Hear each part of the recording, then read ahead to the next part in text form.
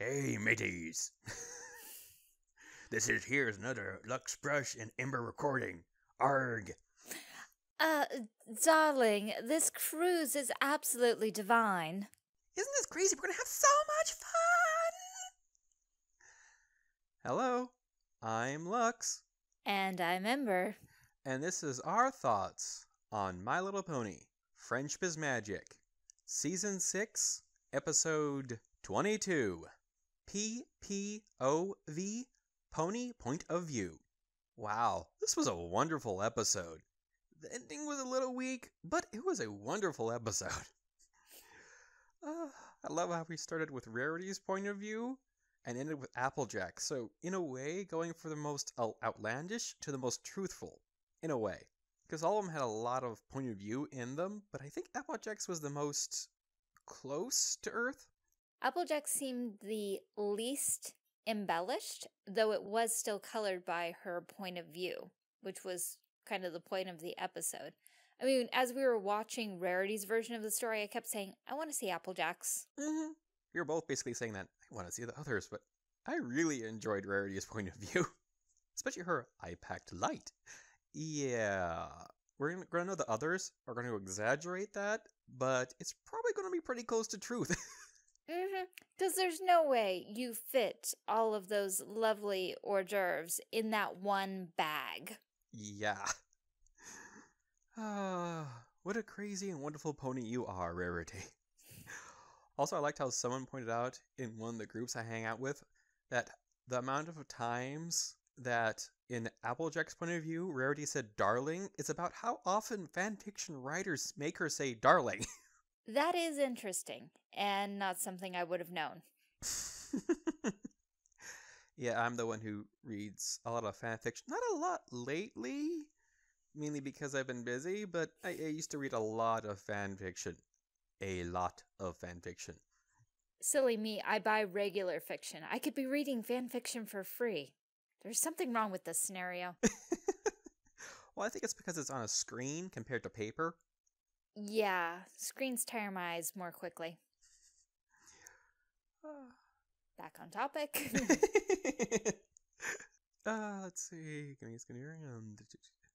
I had a point and I lost it. All right. Well, how about the Rarity with Crab meme?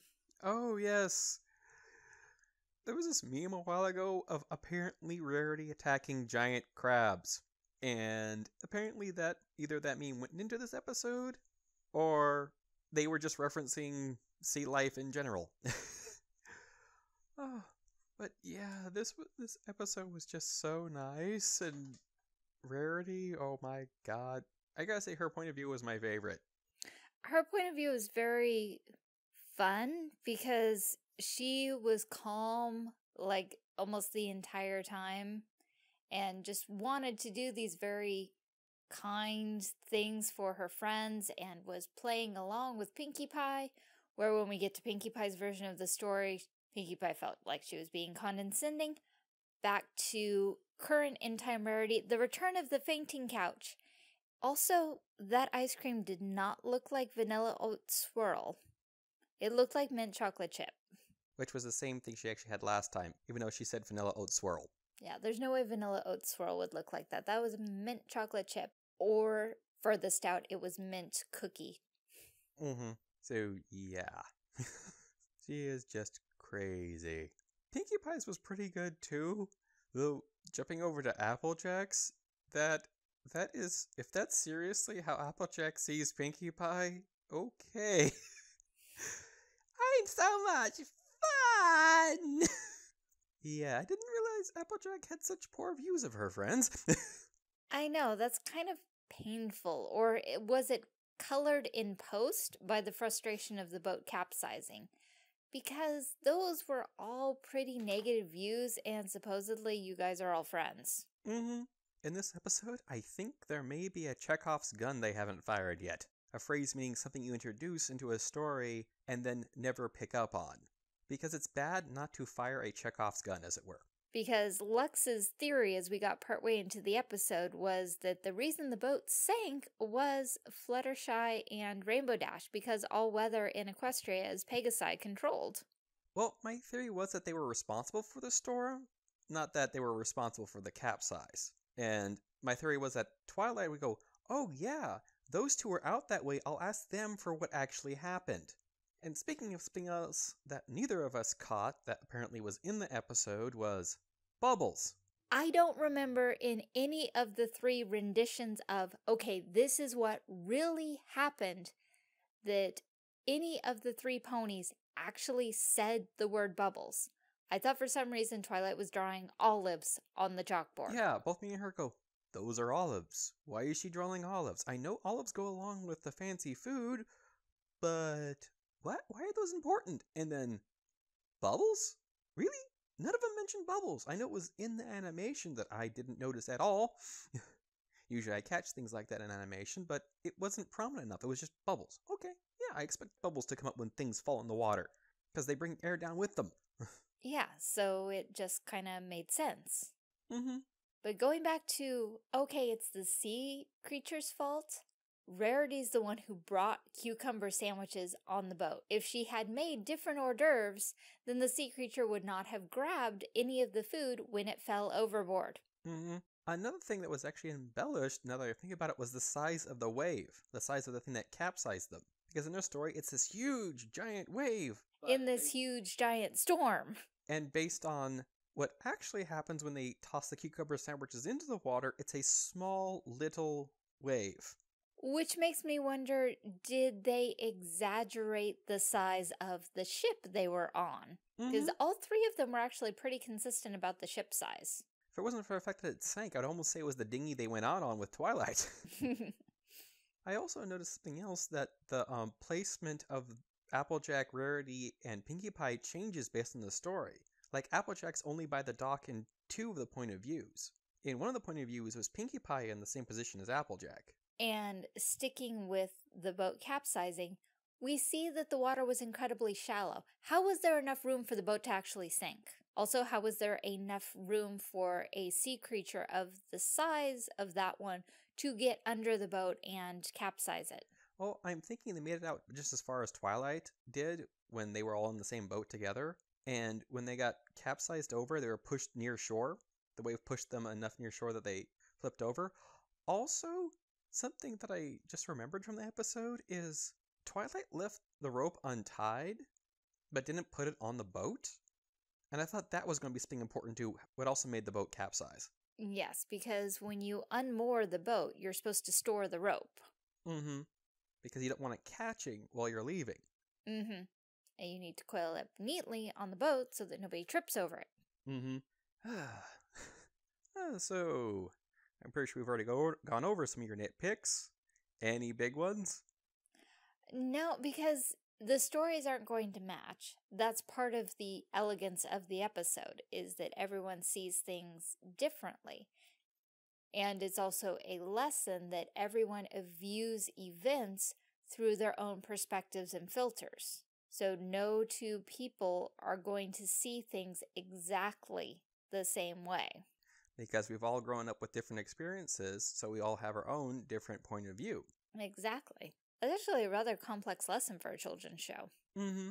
Though speaking of the children's show aspect, they really should have mentioned the bubbles. I'm trying to figure out, did they leave it out on accident because of editing, or did they just forget to add it in except for the references in the storyboard? Oh, and speaking of references, Rarity's dress was from Titanic.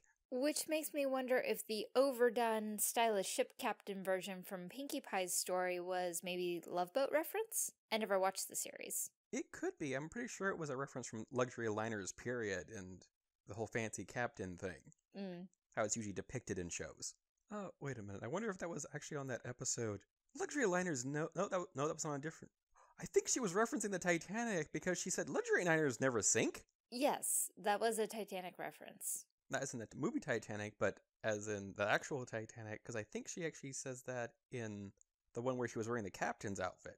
I would have to go back and watch. My memory's probably a little bit fuzzy.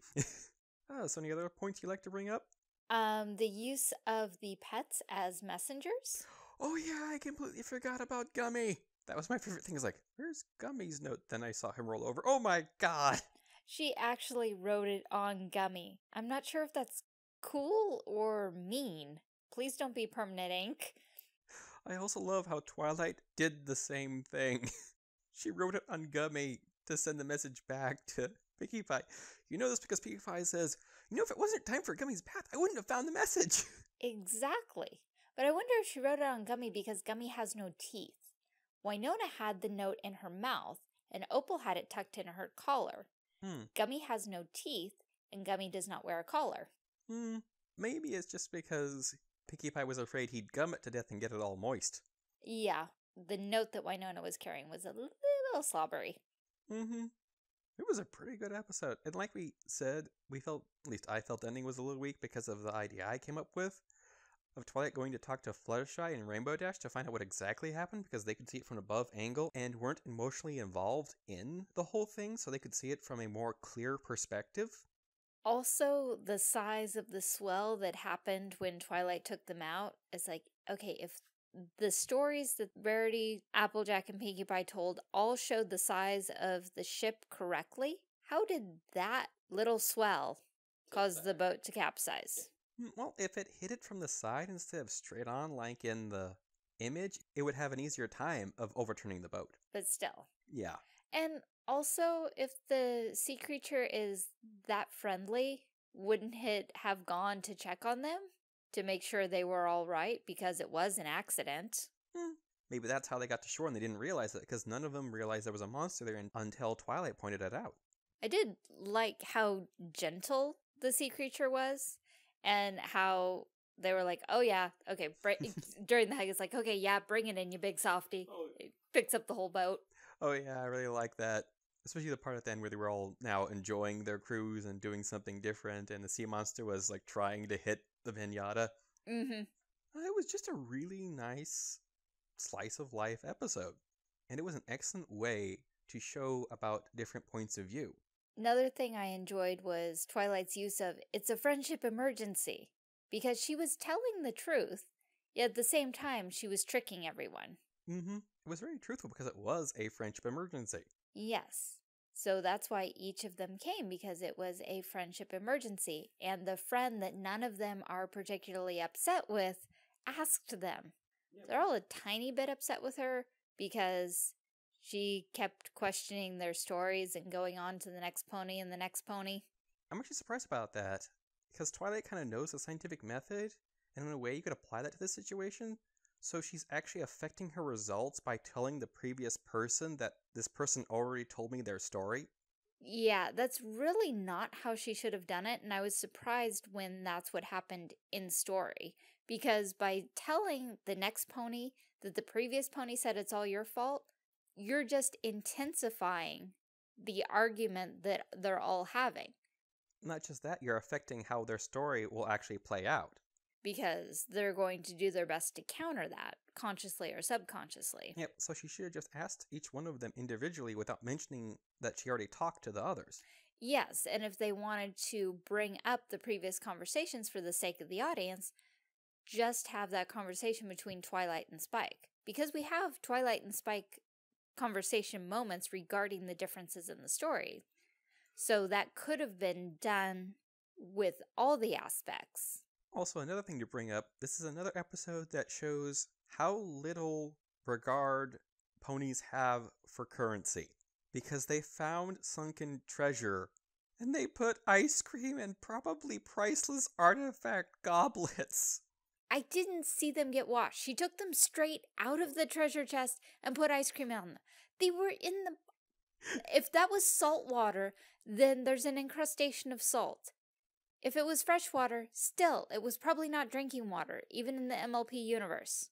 I didn't even think about that. I was just thinking of the fact that you're taking these priceless artifacts you just found and you're using them. Oh my god, they have no sense of value. And another thing closer to the beginning, once again reiterating Spike's crush on Rarity, I polish my scales for nothing. And the eye roll from Twilight. I very much doubt Rarity would have noticed, and I would think polishing your scales would fall under general hygiene. Okay, let's wrap things up. What are your thoughts as a whole on this episode? Very much enjoyed it. The issues, I think, were minor. It seems like a glaring omission to not have any of the 3 participants in the cruise actually verbally mention the bubbles. That it was up to the audience to see it. And without it being stated, how did Twilight know? Yeah, I think they were going off the fact that Twilight heard the entire story. We were just seeing a visualization of what Twilight heard. So since everyone had to describe everything, Twilight was getting a description that included the bubbles, but the audience never got the description except for the 2 other things that were mentioned. The crashing wave and cucumber sandwiches. Those were both verbally in the story. The bubbles were not, or they weren't prominent enough in the animation for anyone to really notice. Also, it still really felt like a weak ending, showing, I mean, yes, showing that it wasn't actually anybody's fault. I'd still like to reiterate that technically that makes it Rarity's fault for bringing Cucumber on a voyage. There are plenty of other little hors d'oeuvre teas type sandwiches that she could have made that were still vegetarian, so they'd be okay for the MLP universe, that didn't involve cucumber. Also, how does a sea creature have a taste for cucumber, which is a land-grown vegetable, unless it happens to like sea cucumber and regular cucumbers somehow taste like sea cucumbers? Or it has a taste for it because it's experienced before because people have tossed it overboard. And they found out in the past that these creatures like this. So from others of the species of this creature, other voyagers have probably found out in the past that this particular creature likes cucumber. Because creatures can like something they've never encountered before after they've eaten it once. Yes, but if that's somewhat common knowledge, then wouldn't it be common knowledge to not take cucumber on a ship? Well, maybe it's not common knowledge like that. Maybe it's just common knowledge for people who read books. A lot. Are you done with your thoughts? Mm-hmm. Well, overall, I enjoyed the episode. I really enjoyed Rarity's version of the tale. Yeah, I know, you would think Pinkie Pie's version. No, I enjoyed Rarity's most because it was just so Rarity. I felt the ending was a little weak. Mainly because I thought of a better ending. What you felt was a better ending. I wanted something a little more impactful than it was an accident caused by a third party. Mm-hmm. Overall, it was enjoyable, and I can't wait for more. And this has been our thoughts on My Little Pony. Friendship is Magic, Season 6, Episode 22. P.P.O.V. Pony Point of View. Alright, and you can join Lux for High Adventure by seeing where you go when his Patreon is actually funded. Fun and games? What could be more fun than supporting an artist you like? And what could be more high class than being a patron of the arts? Also, need an adventure or a little luxury cruise with a lower price tag? Click subscribe and join us on our journey.